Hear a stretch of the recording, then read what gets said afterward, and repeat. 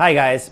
You know, today when you think of machines, we think of computers, we think of air conditioners, we think of helicopters, we think of giant bulldozers. But the reality is, okay, simple machines have been around for thousands of years. And simple machines are things that make work easier. What's a simple machine? Well, think of a flag, right? You don't climb the flagpole to put the flag up on the flagpole. You pull the string down, right? That's a pulley.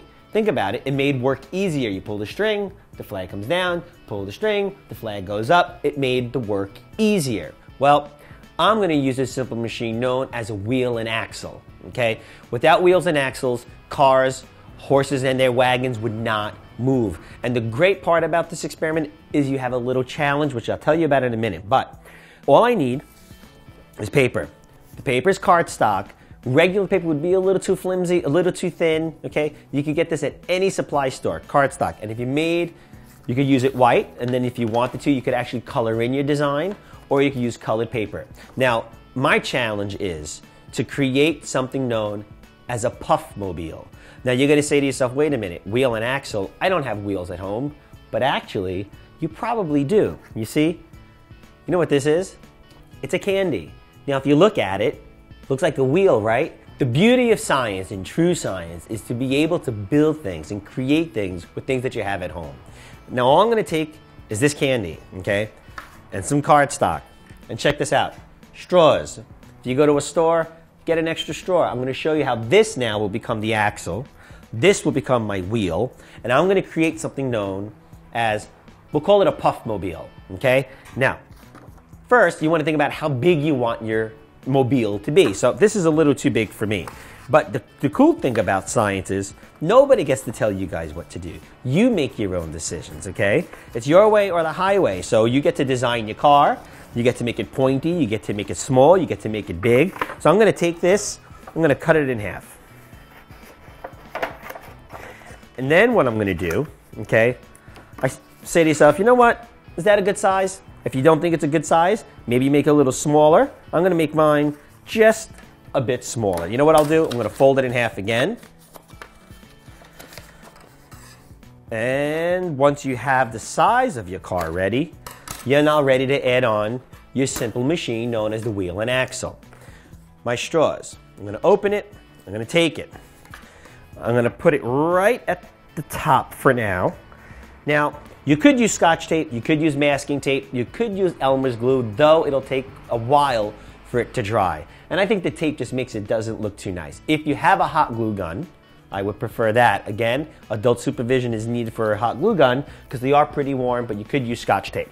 So I'm gonna take the hot glue gun, I'm just gonna put a stream of hot glue across the top here. And then I'm gonna take my straw. Why I like hot glue guns is 10 seconds, 9, 8, 7, 6, 5, 4, 3, 2, 1, and my axle is done. And then I'm gonna do the same exact thing on the other side. And if you don't have a bendable straw, it doesn't matter. And the size of the straw really doesn't matter. I'm gonna add another stream of glue, and I'm gonna make it look exactly the same on the other side. Symmetry is important. 10 seconds later, believe it or not, the glue has dried, and now you can kind of see that something is starting to form here, right? Now, your wheels, whatever you want to call them, okay, if you have anything, it could be a bottle cap that you can make an opening into. Be creative. I'm using hard candies. There you go. But there's a problem, you see. You don't want to get on a car where the wheels fall off. Car will crash. It doesn't seem too safe. So how do we get the wheel to stay in place? Well, I put that in here. I'm going to take a piece of tape, regular tape, and I'm just going to take the tape and just going to wrap it around. And as I wrap it around, it creates like a little bolt. And you see, and now it's thicker than the hole in the candy, and now your candy can't move.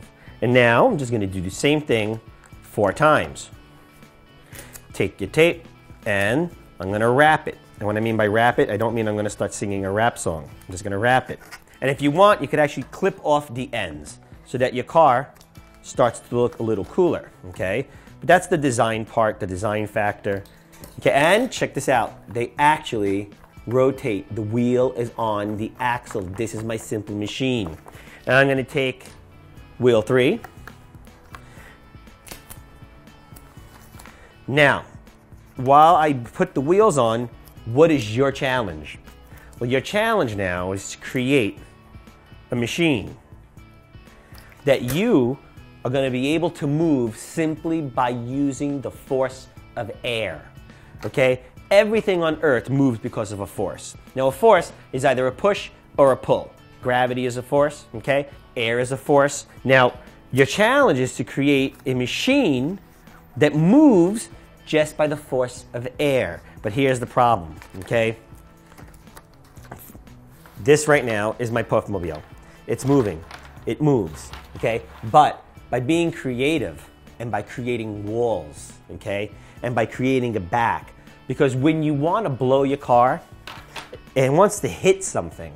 You see, air moves things. Think of hurricanes. Think of tornadoes. Air, when it's moving, is wind. Fast-moving wind is pretty scary. It can pick up school buses. But for today, it's not going to be scary. We're going to try to direct the air from our mouth, hit a target on my Puffmobile, and get the Puffmobile to move. I don't need batteries, okay? Nothing cool, nothing expensive. Now, I already pre-made one, so check this out. If you have time, be creative, okay? Cotton balls, okay? I just created, using my extra paper, I made a little cylinder. Now, that could be my target. Now I'm gonna try to focus my breath, hit the target, and test my Puffmobile to see if it works. Should we try it? Let's try it, ready? So let me just move this. And if you do it on the table, and you break your wheel, you could always replace it. All right. Then you can think about forces. Small force, strong force. Think about the curtain that you have in your house if the window's open. Sometimes it moves really, really slowly. That's a small force of wind. Sometimes it moves really, really fast. That's your strong force. Well, I'm going to start with a small force, and let's see what happens. Ready? Okay. Small force. Let's try it. Now, all 4 wheels rotated on its axle. It's perfect. Now, think about how you could change the force of air. Breathe in more air. Blow it out fast. Blow it out even harder. See how far you can get the car to go. Let's try it. Ah! Uh-oh. All right, hopefully those wheels didn't break, but let's check it out. And that's my Puffmobile.